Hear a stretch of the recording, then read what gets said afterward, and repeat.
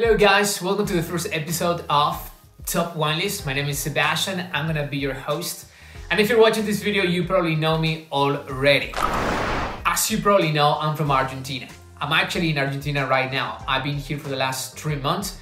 I came over mid-February to work on a project, but unfortunately everything it got canceled. And now airports are only going to start working in September. So I'm gonna be having a lot of free time. And most of you guys in the States, in America, have been asking me to do a couple of videos giving out some, wine recommendations and these kind of things, to talk more about wine.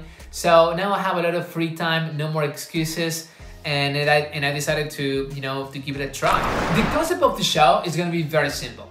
I'm gonna put together a list of interesting things that I think you need to know about wine, and then I'm gonna share it with you.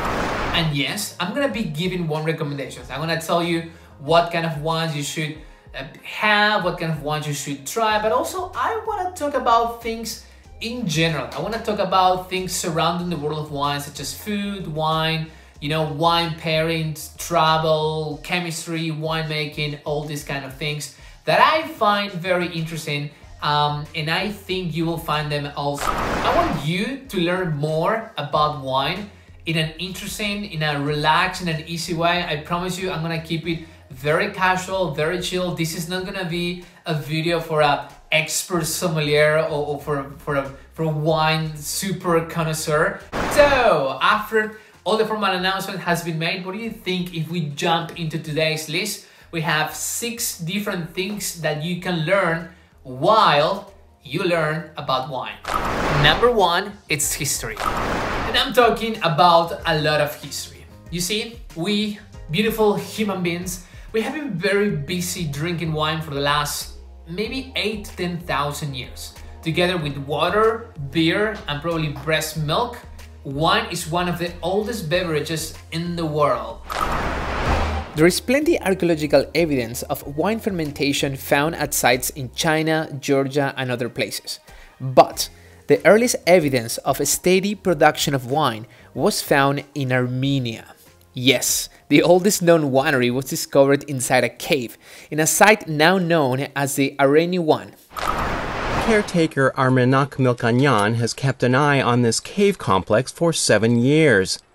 He never imagined this site, near the Armenian village of Arani and known by locals as the Bird's Cave, would turn out to be a national landmark. But that was before an international team of archaeologists made a surprising discovery this year: the world's oldest wine press. Archaeologists from Armenia, Ireland, and the United States found clay vessels for crushing grapes and fermenting and preserving their juice. They also identified grape seeds more than 6,000 years old, evidence people in this region have been producing wine for more than 6 millennia. But ancient history, it's just the beginning. After viticulture was spread by the Romans throughout Europe, eventually the medieval period came.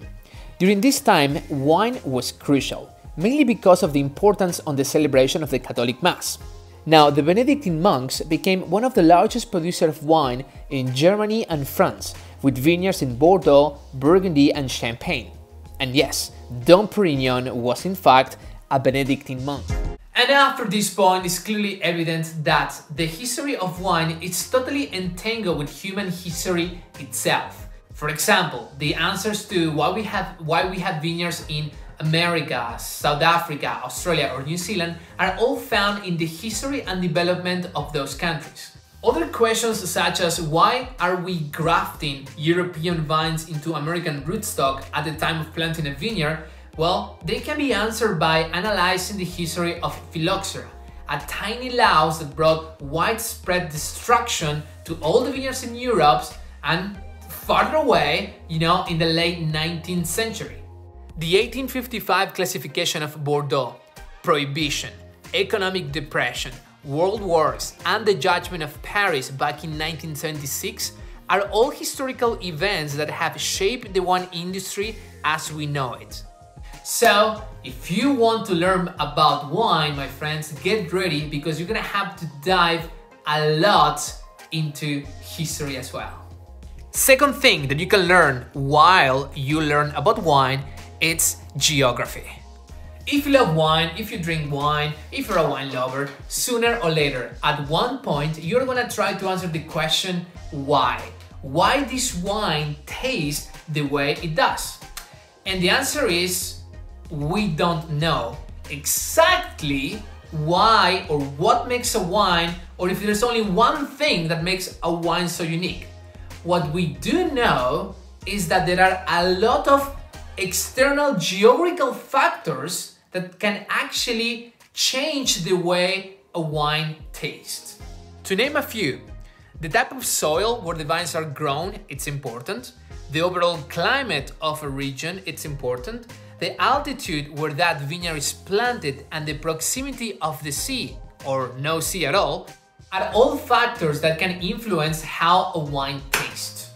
So picture this, you're at home watching TV, maybe you're watching, I don't know, Tiger King, maybe you're watching Michael Jordan Last Dance, and all of a sudden you decide to have some wine. How about a bottle of Chablis? Now, after you, successfully open that bottle of wine, you drink it and you enjoy it so much that now you want to read more about this wine. So you grab your cell phone, you type Chablis, and all of a sudden you're learning all about Chimay region, a very old and unique type of soil that is believed to confer Chablis its unique purity and sophisticated mineral taste. And of course, if we talk about geography, at some point we're gonna be looking at maps. And this is where things can get very, very interesting. Because if you grab a bottle of wine, any bottle of wine for that matter, eventually you will find somewhere on the label an indication of its origin. Now, this can be the name of a place as big as a country or as small as a vineyard. Believe me, there are some wine regions that can make this very tricky. Let's talk about Burgundy, for example. In Burgundy you have 33 different vineyards with 33 different names, classified as Grand Cru, and that's the maximum quality classification that you get in the region. So that means if you buy any bottle of wine that comes from a Grand Cru vineyard, you're getting the best of the best and probably spending much more money compared to if you were getting a bottle of wine from a Premier Cru vineyard. The problem though is that in Burgundy there are 585 vineyards classified as Premier Cru. So, without a map, it's almost impossible to see where one vineyard starts and the other vineyard ends. The third thing that you can learn while you learn about wine is languages. As you have probably already noticed, I have a very pretty accent. And that's because I am from Argentina and we speak Spanish. But I've been working in the wine industry for the last 8 to 10 years. I can also speak a little French, I can understand a little Portuguese, I can mumble maybe some Italian and some German, and that makes sense because all of those countries, France, Germany, Portugal, Italy, they're all major wine producers. French in particular is what you see everywhere when it comes to the world of wine. Most of all international grape varieties have a French origin. Take for example, Cabernet Sauvignon, Chardonnay, Semillon. There is also a lot of other words that you can see related to the vineyard, related to the winemaking process, and all of those words are mostly exclusively French. Terms such as prestige cuvée, vendage tardive, and élevage are all common words found when you read about wine. And the same thing applies for Italian, with words such as appassimento, for example, which is a very unique method of drying grapes used on the making of the wine Amarone della Valpolicella. But things can get really tricky when it comes to other wine countries, such as Greece or Hungary, both very famous for producing great wine, but also famous for giving us words such as Mavrodaphne. The best red variety of Greece is called Xinomavro. Greek grape variety called Agorgitiko. Or in the case of Hungary, One of the most famous Hungarian wine is probably Tokaj, which is made of asszusodott szőlőszemek. And yes, it might be difficult to remember these words or even to pronounce them properly. And believe me, very few people can actually pronounce these words properly. But at the end of the day, it really doesn't matter because you have the sommelier, which is right there to help you, which brings us to thing number 4, food. Or even better, gastronomy.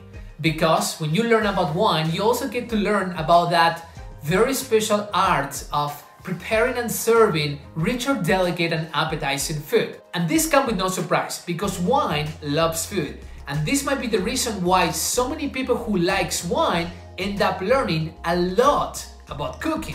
Take food and wine pairing, for example.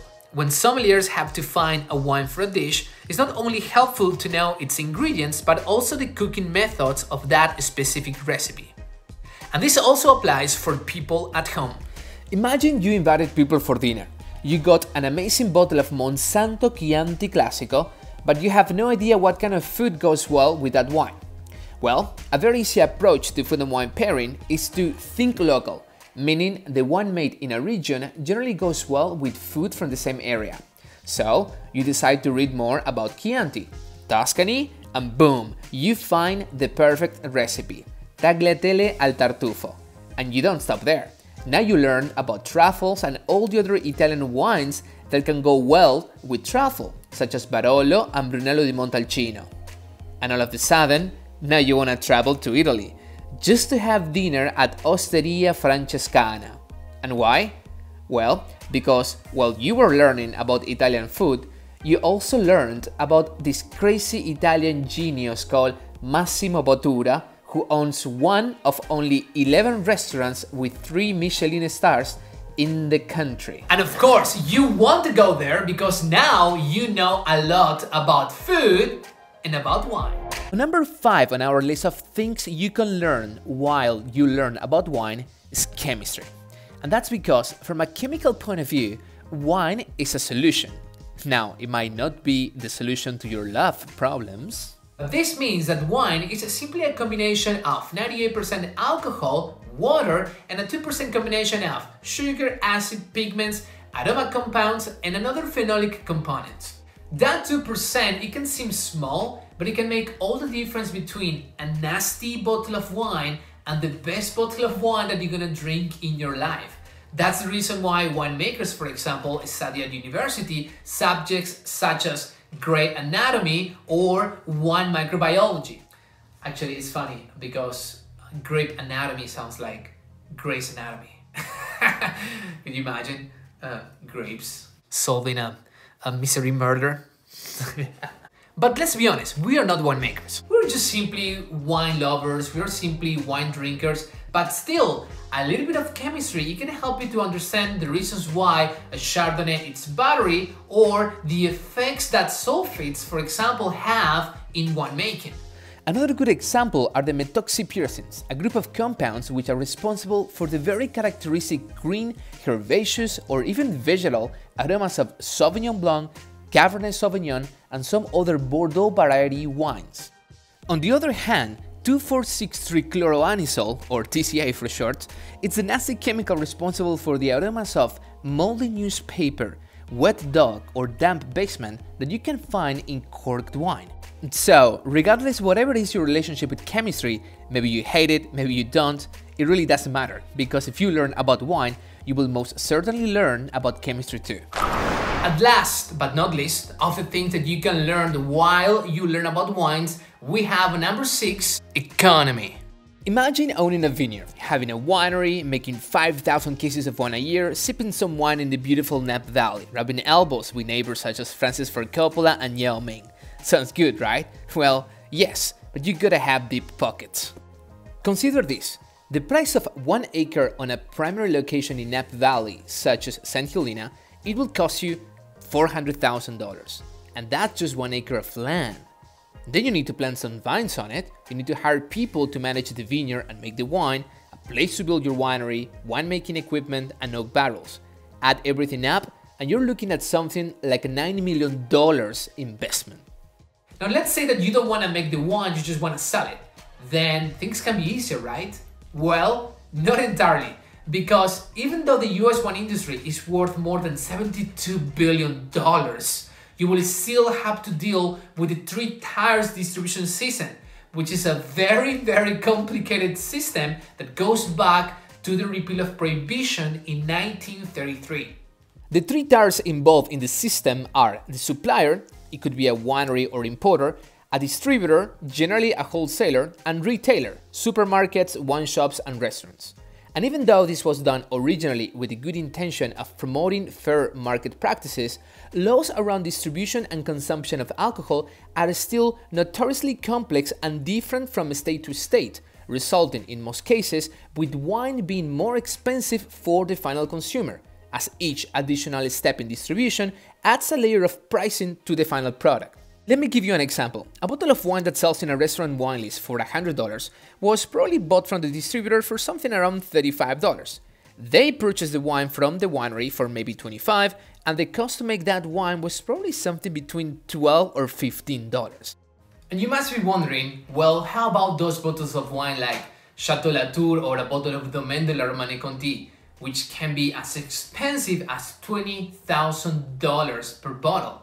Why are those wines so expensive? Well, because they can. You see, in those particular cases, wine falls under the category of luxury. That means that the production cost of that wine are not just the whole story, because the perceived value that the market has on those wines is going to affect the price that people is willing to pay for them. Now, reputation, scarcity, and supply and demand can also make a wine more expensive or cheaper. News for wine lovers. The price of wine is expected to drop to its lowest since 2016. An annual report predicts wine consumers will enjoy the best wine retail values in 20 years. More efficient harvesting methods combined with a decreased demand for wine means drinkers can expect a better deal for maybe as long as 3 years. But now that you have learned more about wine and economy, I am sure that next time you go to your local wine shop to buy a bottle of wine, you will find a much more better value. And that, my friends, it's a wrap. If you made it to the end of this video, congratulations, you are actually amazing. Guys, as you can see, I'm not a video expert, I'm not a YouTuber, I don't have any special background or fancy lights. I'm recording all these videos with my cell phone, so I'm doing all this by myself. So if you really want to support me, please subscribe and please tell your friends, tell your family, share this video on Facebook, share this video, you know, with any wine lover that you know. And please leave a comment down below so I can read what do you want to learn about wine. I promise you I'm gonna make an interesting list. I can tell you that the second episode is gonna be about wine recommendations. I'm gonna give out 5 of my favorite wines that you can buy in America. And if you guys live somewhere else, please let me know. And I promise you I'm gonna do the homework and I'm gonna create an interesting story about that. That being said, thank you so much for watching. Stay safe. A lot of crazy things going on, especially in America, and I'll see you in the next one. Bye.